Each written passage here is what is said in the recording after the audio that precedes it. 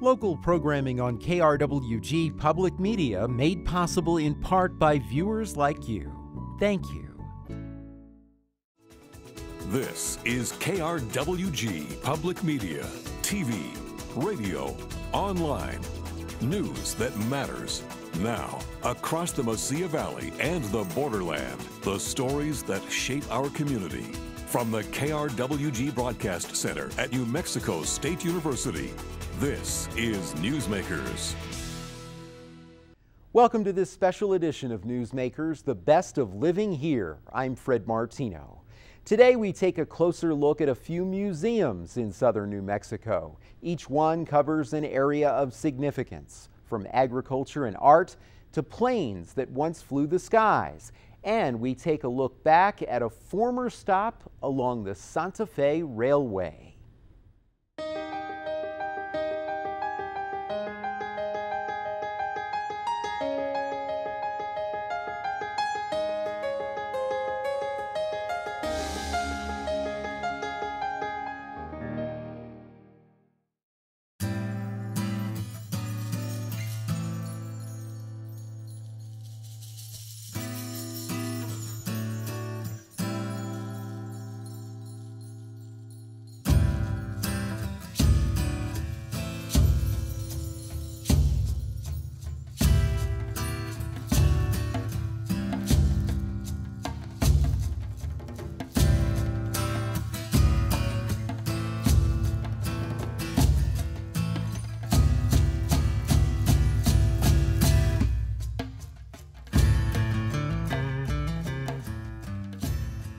Our museum here in Deming, New Mexico is called Deming Luna Mimbres Museum.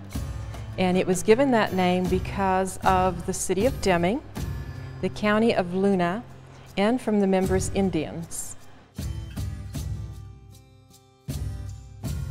The building itself was originally an armory for the Camp Cody guys that were stationed here as a training base back in the early 1900s. We had military troops counting through 30 to 40,000 that had come into Deming, and they did use this building as their armory. After the fellows had left, the USO came in, and then it was used actually as a social building for the soldiers to come to. The particular room that we are sitting in right now, the soldiers would come in here and enjoy basketball, ran laps up and around, and they also slept here. All of the exhibits are special to this county and the surrounding areas. Each one depicts something of our natural history, as well as different cultures that have come into the county of Luna. We have multiple requests for the Membrino Indian collection. A lot of them come in especially for that on their different trips through this part of the country.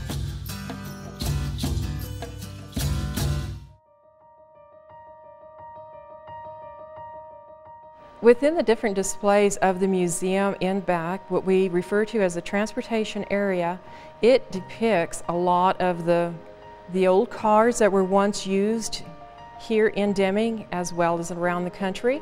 We do have some very old fire engines and all of our railroad history as well. It depicts that Deming first started in 1881 with the joining the Second Transcontinental Railroad with the driving of the Silver Spike. The military room has all of the different types of attire that the soldiers once wore to the different wars that were fought. We try to pay tribute to all of our veterans. One of the other exhibits that we have is the school exhibit, and that actually has two displays combined. We have one that contains the sports and the one that contains more of the educational side of it. On the sports side, we have some very interesting pictures that depict the very early attire of those who played sports, and showing the football without helmets to the current ones. And it always gives everyone a chuckle that'll come through that once played sports and can fully imagine maybe what it would have been like to play sports at that time.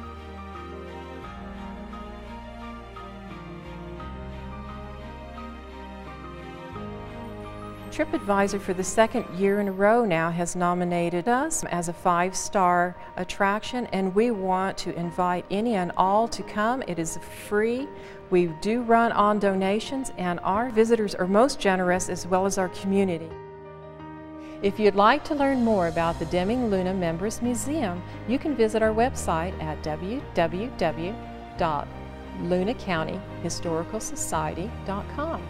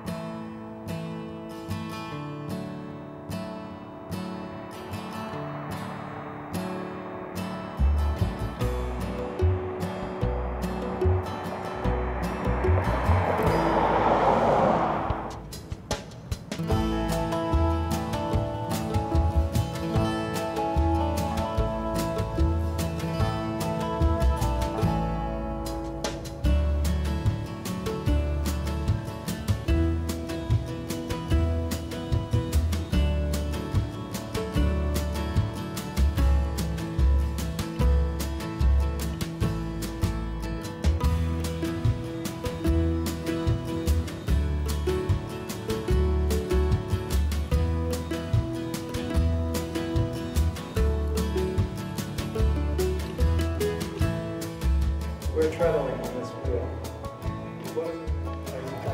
Tend to treadle very fast.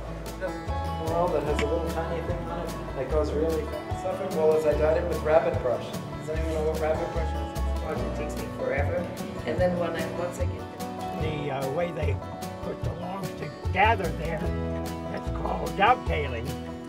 This was built for their Model A Ford, and then when they moved it out, they made it into a workshop. Then they dismantled those. They moved this over by Ruidoso to the Rio Hondo.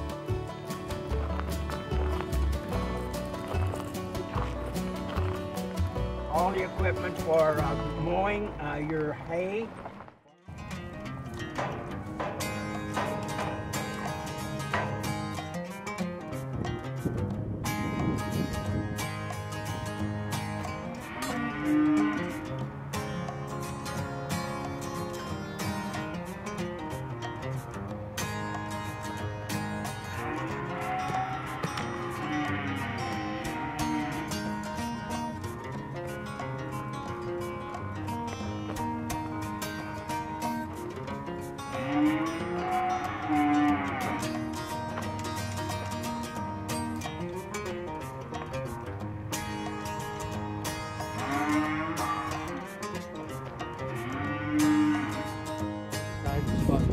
This one right here is a lot shyer than this one.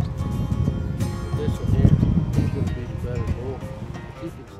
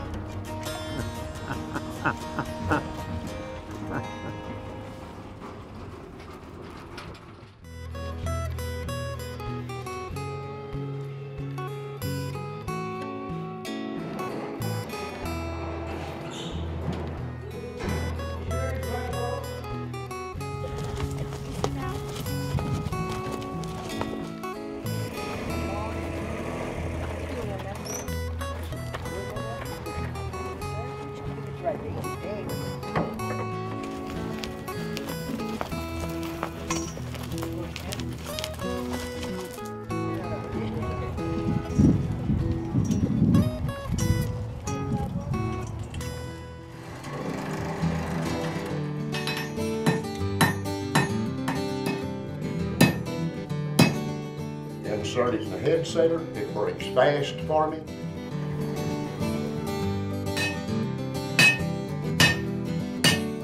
One, two, three sides for the crown.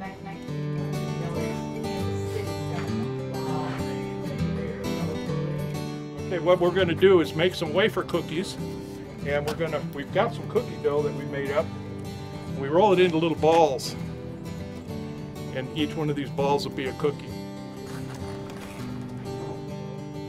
We'll put one on this side and one on this side, and then we'll squish her down count to 10, 1001, 1002.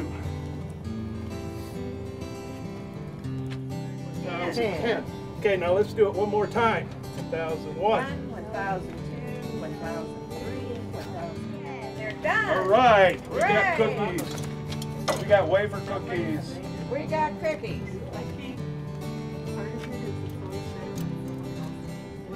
Ooh, those are even better. Hey, you're getting better and better. I know. Whoa.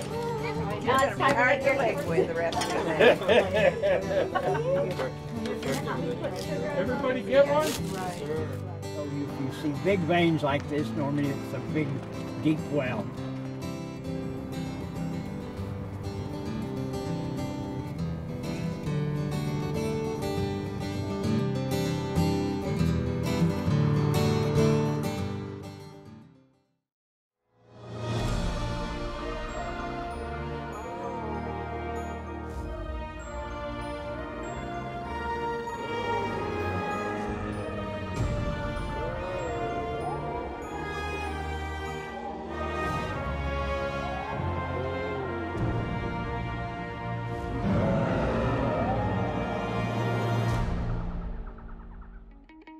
First thing that strikes you is the beauty of it, by far.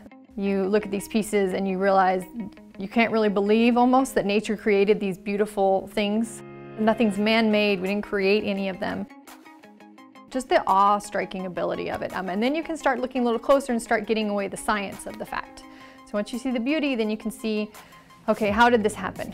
Where did these certain animals live? When did these trees live? You know, what was the environment like? What was our past history millions of years back like? We start at the beginning of geologic time, so the beginning of our fossil record, which our first piece, our oldest piece, is 3 billion years old. We have abandoned our information from about that old, which were single-celled organisms, lived in the ocean. And then you go all the way up our age with our mammals and those kind of things. You go through the entire geologic history, and we've got examples from each time period, so you really get a sense of how things changed, how we went from these single-celled things up to things starting to come onto land, to our big dinosaurs, and then our dinosaurs' extinction to what survived after. You know, we get our mammals and we have a really cool crab that is very neat that's from that time period too.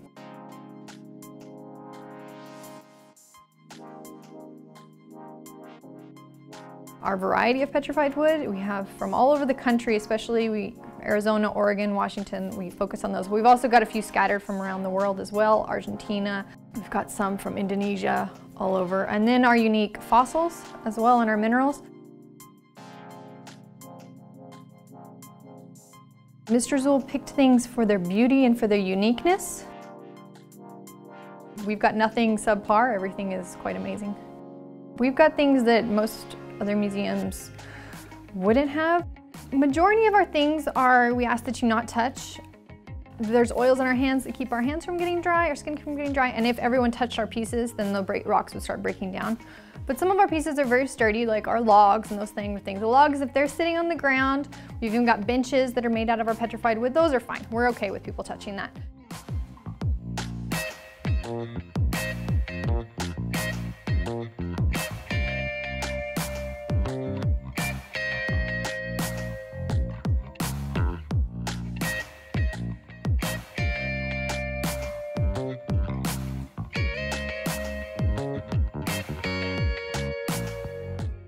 So the Neo Magic exhibition came about through a call to the student body of New Mexico State University.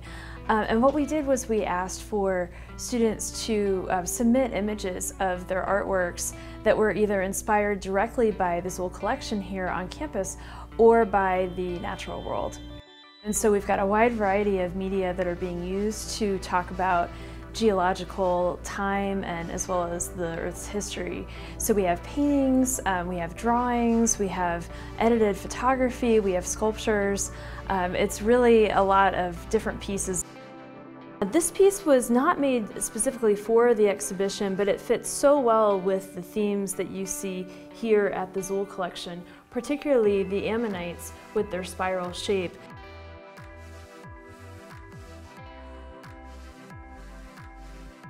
It gives them both practical experience in the field, which they need, as emerging artists, and also gives them an opportunity to show their artworks to their friends, families, and mentors, and get accustomed to talking about their practices with the people around them.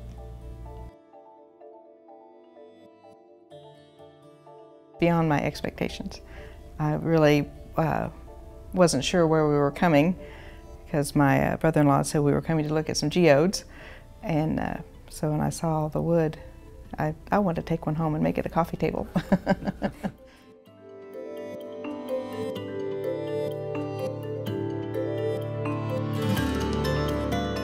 All our NMSU museums were always free. Also, you can give me a call or email. Email is zuhl@nmsu.edu, and I'm always glad to answer questions, give tours. Our tours are also free, so if you want a tour, no matter the group, no matter the size, no matter the age, I can do it all.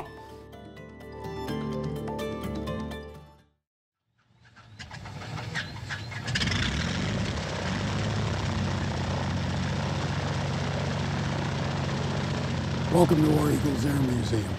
We're a real gem in the desert Southwest. We have 64,000 square feet of airplane hangar.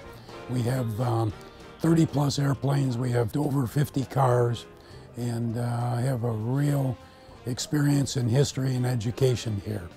The War Eagles Air Museum was originally funded and started by the co-founders John and Betty McGuire from El Paso, Texas, who were looking for a place to display their private collection. Our mission here at War Eagles Air Museum is to preserve and restore and display historically significant automobiles and aviation equipment. It's important to future generations here at War Eagles, we feel, because as the years pass, so do the remaining remnants of World War II history and later. There are fewer airplanes flying, there's fewer artifacts to be displayed, and we want to remind everybody that we should never forget the experiences of World War II and later. You know, War Eagles Air Museum faces challenges primarily from two areas. One is that the public today demands more information quicker, and they want to see and they want to touch and they want to feel and they want to hear. The Museum of the Future is going to have to be much more interactive. We have interactive displays now.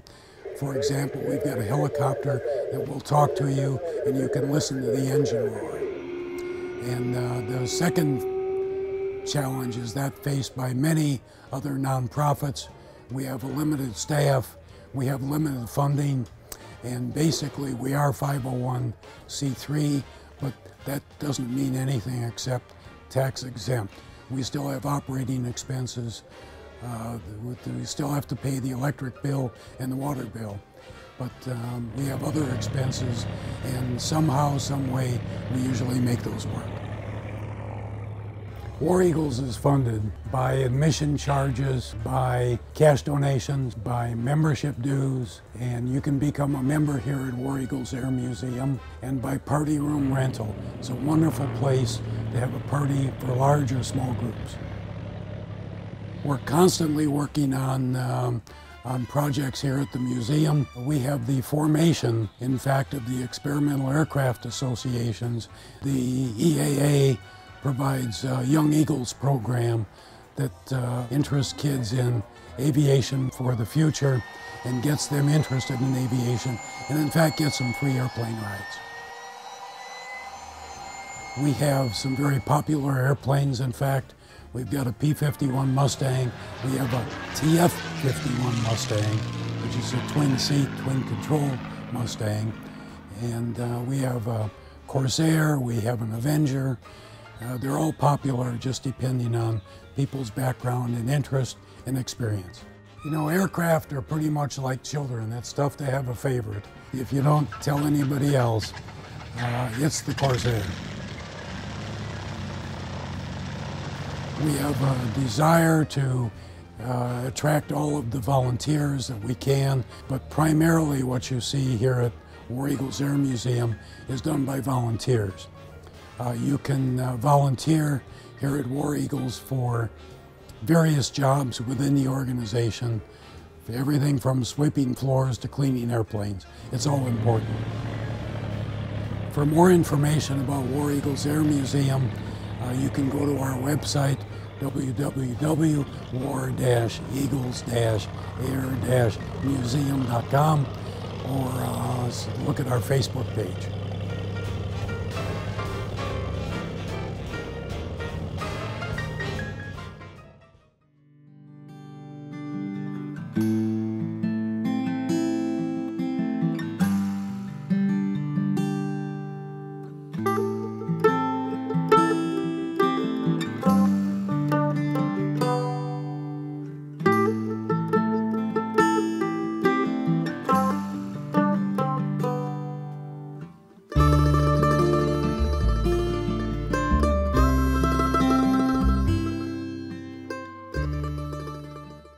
Railroad Museum is one of 4 city museums.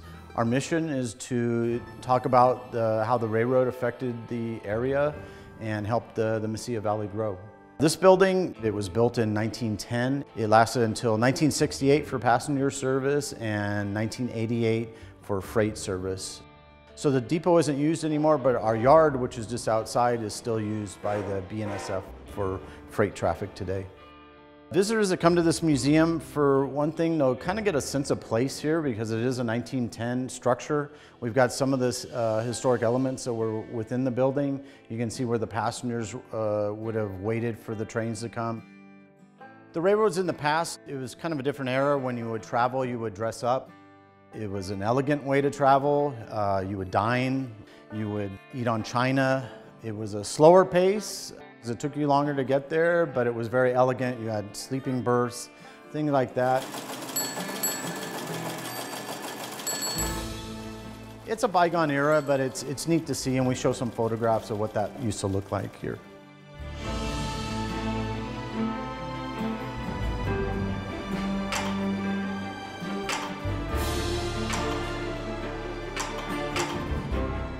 We have a lot of artifacts here, tickets. You can take the train from our depot right here, just down the line, about 5 miles to Mesilla Park Depot. That was 26 cents in the early 1960s, and we've heard plenty of people tell us about going to the university from here.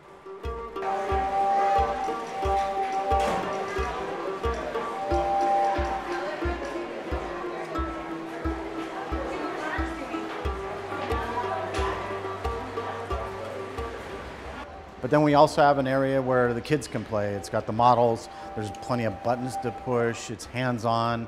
We've got the wooden railroad cars that the kids can build their own railroad track. Plenty of stuff for all ages. We have a lot of adults that like to play with the trains too, not just the kids. We also have 2 big events a year. We have Train Day, which is usually the last weekend, last Saturday in April. We gather a whole bunch of railroad reenactors, and we bring some trains in here and kind of make it a day of trains.